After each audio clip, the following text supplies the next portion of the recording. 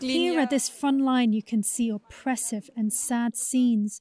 It leaves me with a very heavy feeling that here, right by the beach, which should be one of the prettiest places to be in the country, you can actually feel what happened here years ago. From one day to the next, people lost everything they had. Children's toys are still lying by the side of the road. Houses are destroyed. And what used to be a holiday destination is now the visible proof that we have a war in the middle of Europe. Above all, these places make it absolutely clear how important it is that we revive the Minsk agreement so that we can get to a point where there is peace here and that people can continue to live in the region, which is actually their home.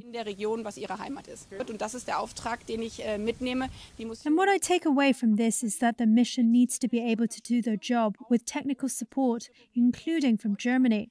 And all sides, including Russia, need to ensure that they are able to do their job, which is to monitor the situation, and is why they're here in the first place.